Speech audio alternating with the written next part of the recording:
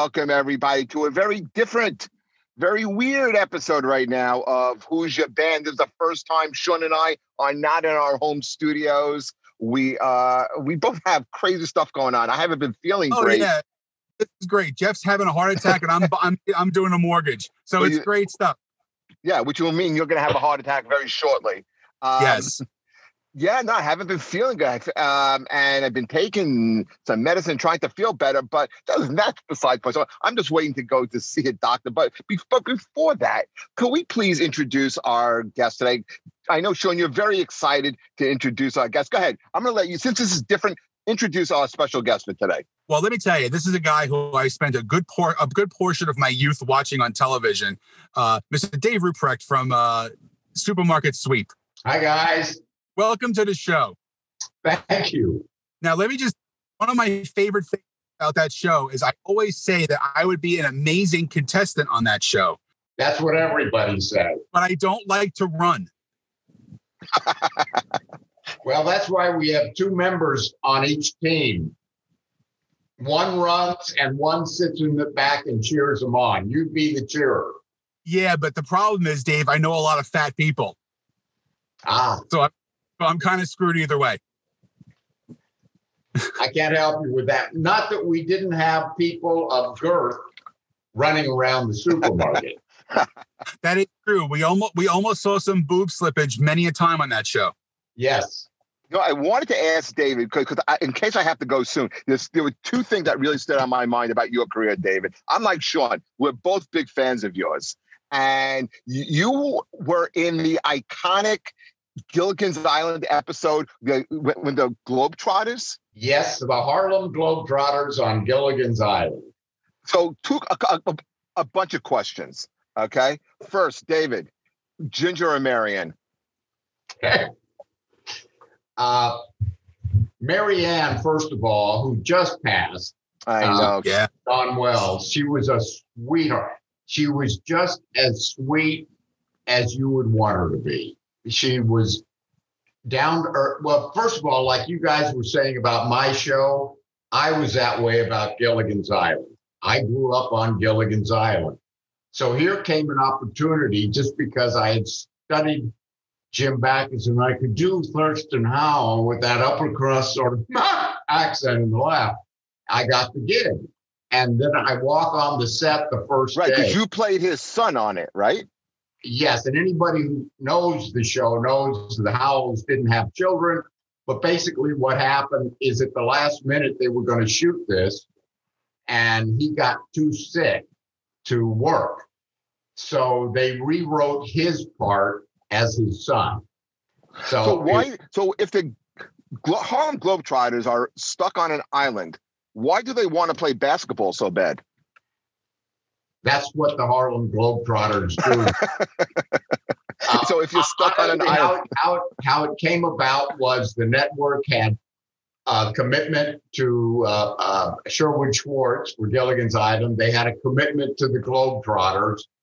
Time was running out. And so they came to Sherwood and said, can you put these two items together? And he did, and had them crash a plane and then you have to have them playing basketball because they're not known for their acting chops. How did they build a court on the island? How did they have clothes? They were on a 3-hour tour, and they had. I think they had nets, and they had a basketball, and they had a basketball court, but they couldn't fix a hole in the boat. You know what? I think by that time, this was the third TV movie. By that time, they had gotten off the island. The Howells went back and built a resort on the island, so that explains it. Oh, okay. And it still doesn't explain the original series how they got all the stuff they got. And the professor could build a radio out of bobby pins and hairnet, but they couldn't get off the island. I know that show was only on the air for 3 seasons. Right. It seems like it was on like a lot longer. Doesn't it feel that way? It was one of the first shows that really rewrote that, and the original Star Trek. So it feels like there were hundreds of shows, but there were only probably maybe 60, 55. And then you were on also, man, another iconic show that like I think every junior high school boy watched was Three's Company. And you married Janet Wood. Yes, I did. It's interesting. Both the Ginger from Gilligan's Island had left, and the original Chrissy, who was Suzanne Summers. I ended up doing her sitcom later on, totally unrelated. Both those women who were the reasons that the teenage boys were watching the show were not on the show when I was on it. But Joyce DeWitt was a sweetheart. Those 3 episodes I did at the end of their run were some of the best times I ever had on any set. They were the 3 of them, having done a lot of guest starring work. They knew what it's like. You're thrown into this group who's spent 7 years together, marriages, divorces, deaths, births, and you're thrown in there for a week. So the 3 of them on the first day sat me down and they said, hey, we've done this. Here's where you go for lunch. And the telephone in this studio is always busy. So go across the hall. They're not filming this week, and use and John Ritter, to have gotten to know him, he was the greatest guy. Again, exactly he had a wonderful, what I call low rent sense of humor, like me. Loved to drop trowel. He would do anything for a laugh, just like me. It was a wonderful set. Great experience. Was Don Knotts still on the show when you did that last episode? Yes, but he just popped in briefly, stood at the door, said something funny, and left.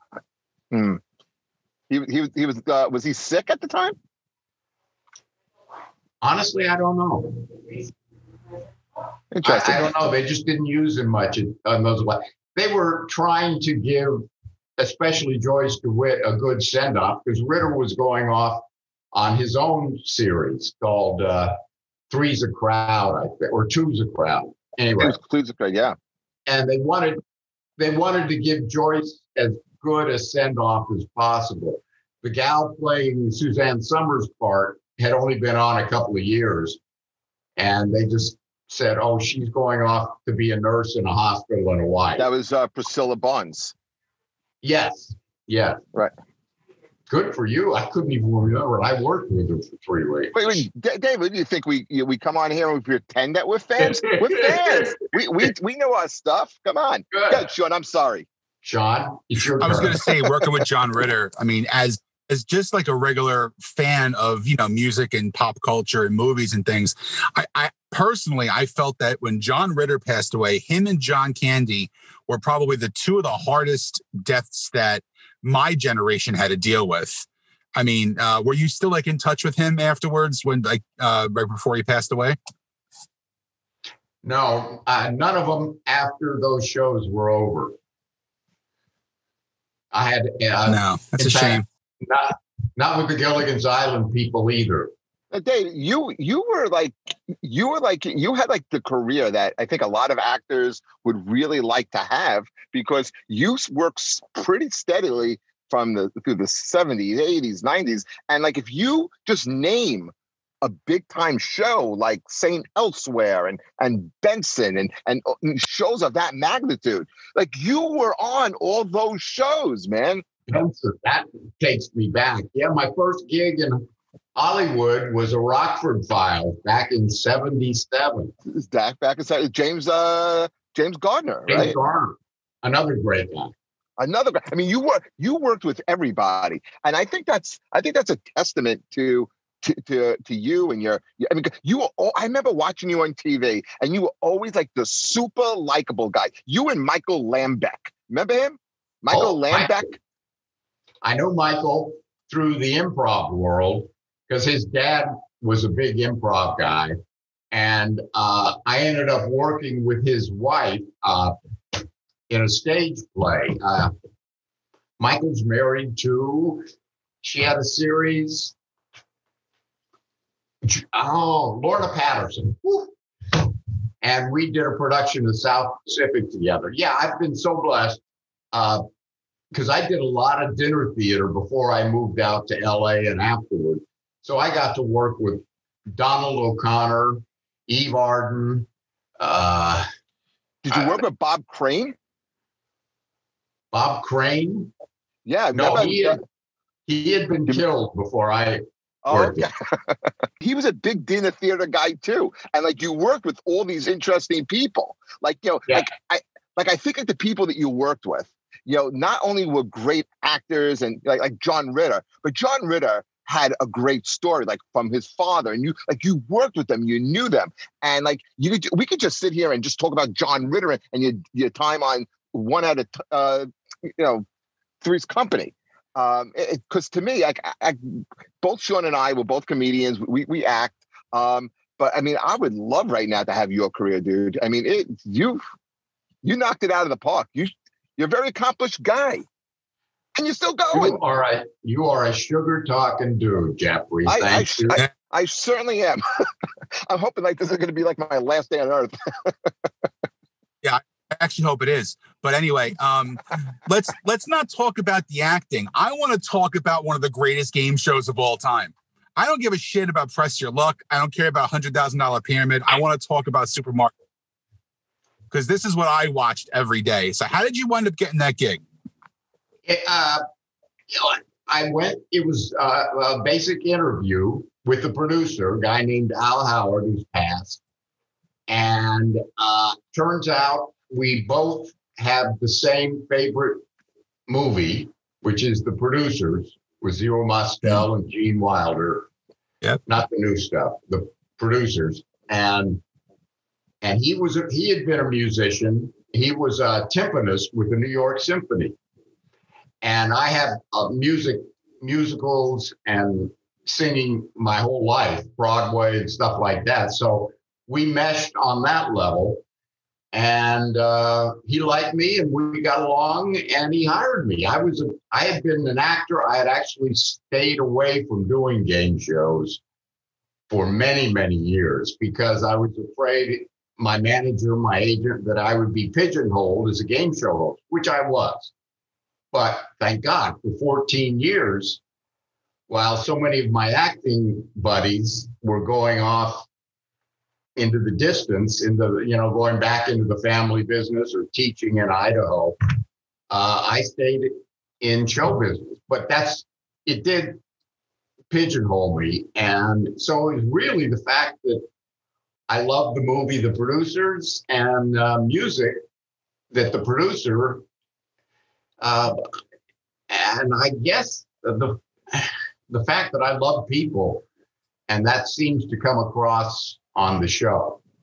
Nowadays, if you see the trend with all the reboots of game shows, it seems to be now that it's very successful stand-up comedians who are now the game show hosts as well. And they're making ridiculous money doing it. It's unfortunate because they don't understand. And I just saw this. There was some tribute to Alex Trebek.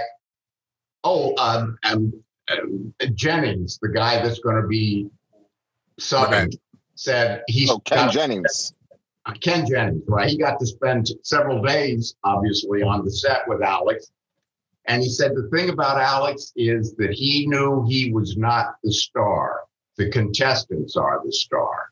And my first day on the set, the other producer on the show came up to me and he said, "David, you're an actor. You are not the star of this show." He told me this the first day, and luckily it registered. He said, "The contestants are the star. Your job is to bring their personalities out so the people at home know whether they want to root for them or against them." He said, "You're just hosting a party. You just happen to have a vegetable section in your living room, And luckily I got it. And what I see today is it's not about the contestants. It's about the host, and it shouldn't be. I agree with you. Yeah, that's a good point. And you know what? If you look at it's a very short list of game show hosts who were also actors, like who had like established acting careers. Like I think of like David, and I think of Richard Dawson. Because remember, Richard Dawson he was on Hogan's Heroes. He was Gilligan in The Running Man, and then he winds up also having a second career as the long-running host of The Family Feud. And Peter Marshall had been an actor on Broadway also. Peter Marshall, that's right. I remember his son was a professional baseball player. No, I didn't know that. Yes, his son's name was Pete Lecoq, and I remember as a little kid we always used to make fun of his name. But I remember he was a first baseman for the Chicago Cubs. But I didn't know Peter Marshall was an actor as well. You know what I think is about Richard Dawson is when you can watch the reruns of Family Feud and realize that in no way, shape, or form would he ever be able to get away with anything that he ever did if he was hosting it right now. Completely different. He would basically tongue kiss a woman in front of their husband. It was amazing. It was absolutely amazing. And he got away with it. God love him. He did every episode. What do you think of the new current show that's on now with Leslie Jones hosting?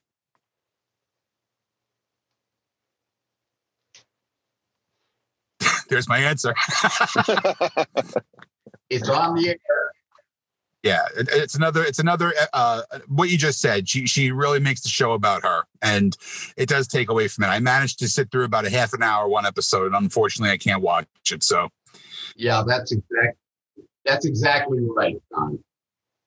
Yeah, I will stick with the reruns with my new friend. That's what I'll do. Thank you. David, are you a big music fan? You know what? Not pop music. Once the Beatles broke up, I kind of fell away. Billy Joel, that kind of stuff, but not pop music. I still love musical theater and jazz and classical, but so much of the pop stuff, I'm an old fart, you know. I like to understand. I like to understand lyrics. One thing. What are you talking about? You're not an old fart. Old fart. You're like 72 years old, and you have more hair, and you look better than both me and Sean. What are you talking about? No, I like to understand the lyrics. Yeah. And anyway, no, not. I'm not a music person, as I think you mean. Did no singing or anything like that? You never did any musicals? Nothing. Oh, I still do a musical. I belong to a men's club up here that is very big on the performing. It's called the Bohemian Club, and I still sing. In fact, I'm going to be doing Trouble in a show in February. Trouble from the Music Man. Well, you got Trouble right here. Where are you? I'm in Northern California. I'm just north of San Francisco by about 20 minutes. And you're going to be able to do some live performances? No, this is going to have to be a Zoom sort of thing. But we're going to film it in actually, we're filming it in a church because they have something that looks like a theater. We can't even get in. The club has a city club, and they have a big, beautiful theater, but we can't get in because none of the employees can go in. It's a shame. It really is. It is what it is. Are the restrictions tighter in Northern California than they are in Southern California? I don't know, because we have the same governor who's put the really tight restrictions on. I do know that Southern California is in deep trouble. I mean, they have no ICU beds left. Yeah. Northern California, like the Bay Area where I am, has only got maybe 4%. But Northern California has 20, 30%. What the hell's going on over there? I don't know. Are people complying and wearing the mask? Yes.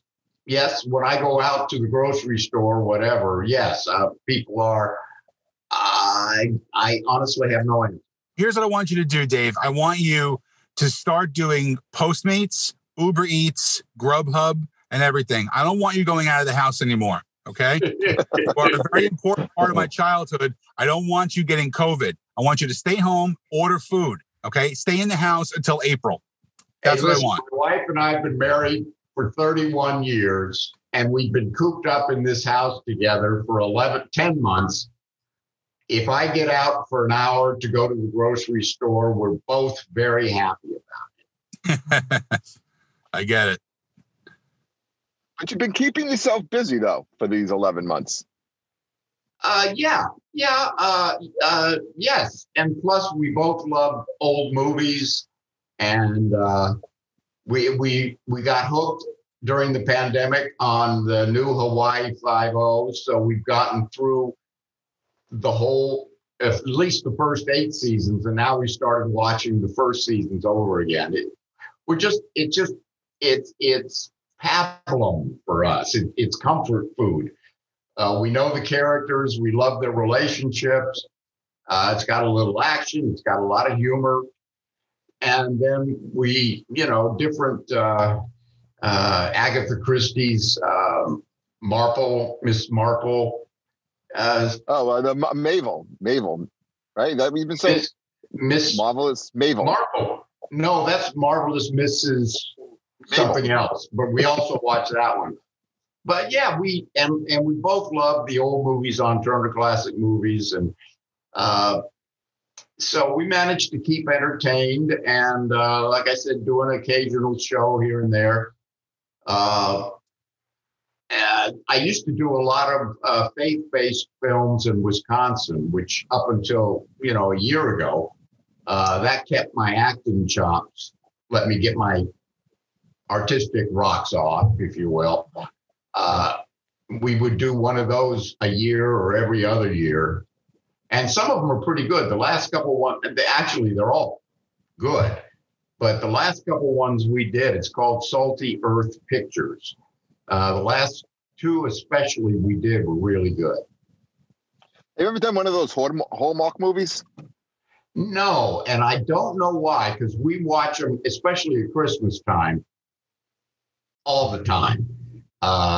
And I don't know why I never got into that loop, because they have like a repertory company of people they use. Oh, they'll bring in a new star, but the guy who was the grocery clerk in one episode turns out and being the leading actress's father in this one, 6 weeks later.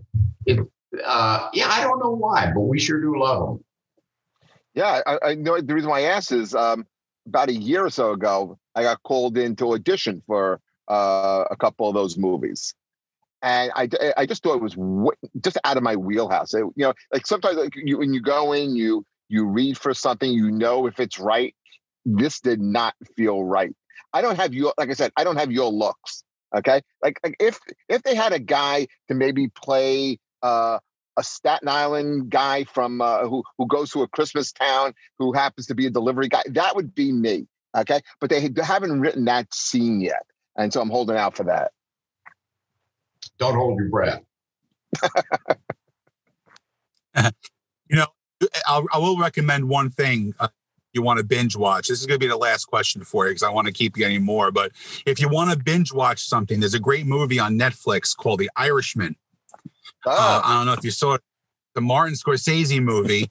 And my co-host, Jeffrey, if you fast forward to the 9-hour mark in that movie, you Jeff for about 13 minutes in that movie. So if you have a day to kill, I suggest you watch the movie.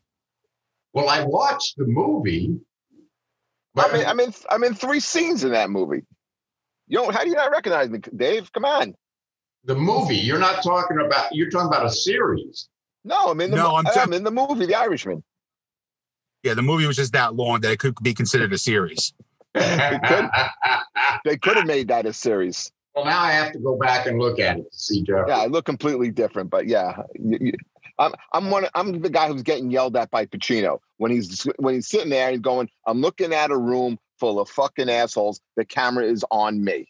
Okay, I'm the guy. They pointed the camera in the right direction, Dave, is what I'm saying. They did. I understand. Listen, Dave, thank you so much for coming out and doing this. Nice to spend some time with you. Keep up the good work. And Thank you, man. We really appreciate it. You too. Thank you so much, Dave. Thank you, Sean. Bye-bye. Bye, guys.